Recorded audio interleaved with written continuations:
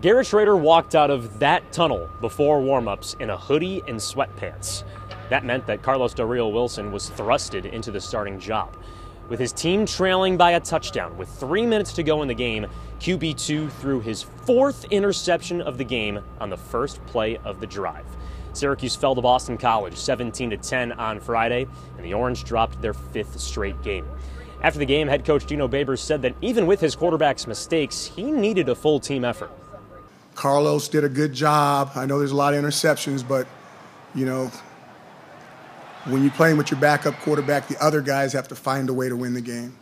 And LeQuinn almost found a way to do it. The offensive line did a nice job in the rushing game. But once again, we lost too many guys in that game. In the second half, the lineup started changing.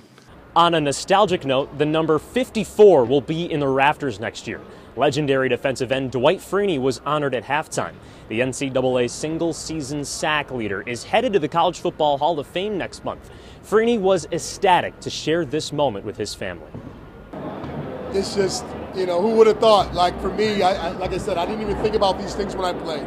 But to have my family here with me, you know, my daughter, my wife, my parents here, this is a moment for the entire family, not just me. So it's special for them too.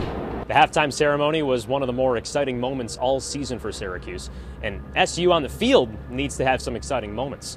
Next week, the field, it's a pretty exciting one. Syracuse takes on Pitt at Yankee Stadium. Kickoff's at 3:30 on Saturday, November 11th from the house that Jeter built.